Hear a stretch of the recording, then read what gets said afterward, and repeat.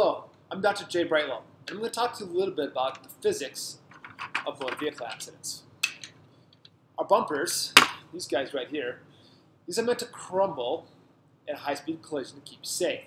However, sometimes, especially if you're hit from behind, and that bumper does not crumple like it's supposed to from the impact, what happens is all that force that was supposed to go into that bumper now goes into the human being and potentially the human being's spine.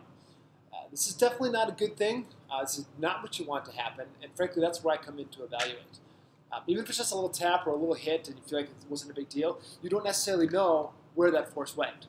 So even if you're feeling good or maybe just like a little bit of ache and pain, give us a call at the office, 303-776-6767 for a complimentary exam, or you can head on over to www.newleaf-chiropractic.com and you can have a conversation about what you think you've been hurt or what you think is a good chiropractic option for you.